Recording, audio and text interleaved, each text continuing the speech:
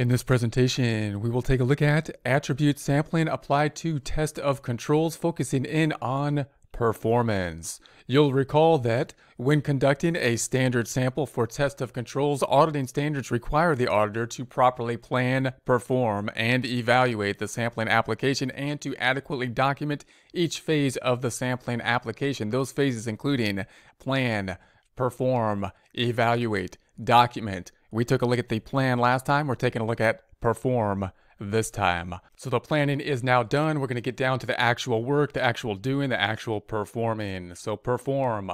Select the sample items. So we're going to go through select the sample items using either the random number selection or a systematic selection. We'll talk more about these shortly. Perform the auditing procedures.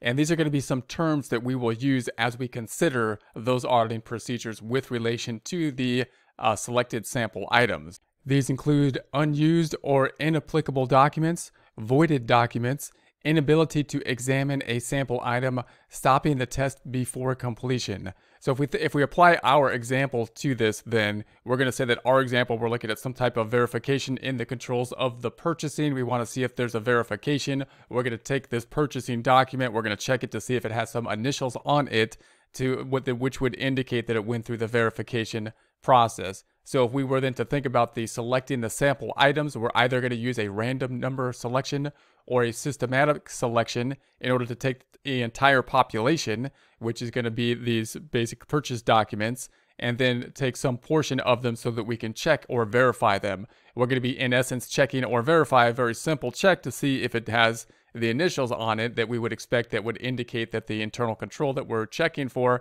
has indeed taken place. We will be keeping in mind these factors as we go through that process, and we'll discuss them in more depth shortly. So now we're thinking about the select sample items. We can use either the random number selection or the systematic selection. We'll start with the random number selection. This would be the most common type of selection. If we have a sample or a population, how can we choose which ones we're going to test? Well, we can do some type of random testing. And we're going to have every item in the population has the same probability of being selected as every other item in the population. So that doesn't just mean that we take all the items and kind of randomly ourselves look into it, because if we just try to pick something randomly, we don't usually have a random selection. Although that might be a method that someone could use, but it wouldn't be completely random. We'd have to use some kind of random number generator type of selection, and that would make it so that every item in the population has the same probability of selection as every other item. So that's going to be our classical type of method when we think about any kind of statistical sampling. First thing that should come to mind is the default random kind of selection. But that's not the only method we could use. We could have a systematic selection. That's where the auditor determines the sampling interval by dividing the population by the sample size.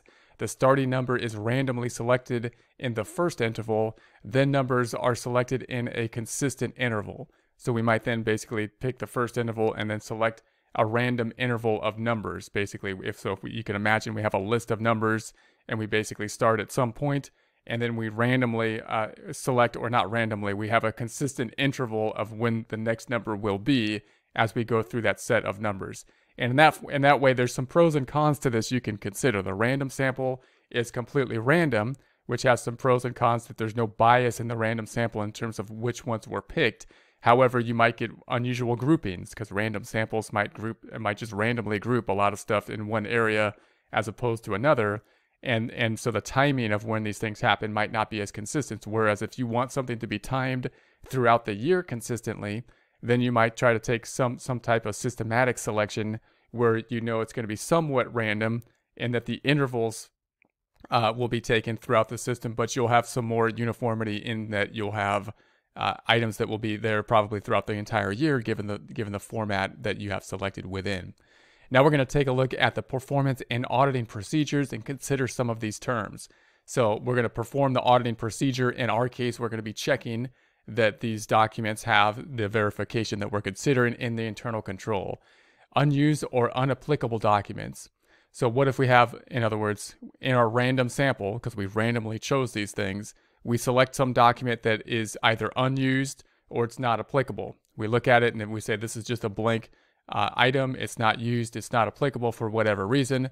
Well, what do we do then? The auditor should replace them with a new sample item unless they are found to be unusual in some way.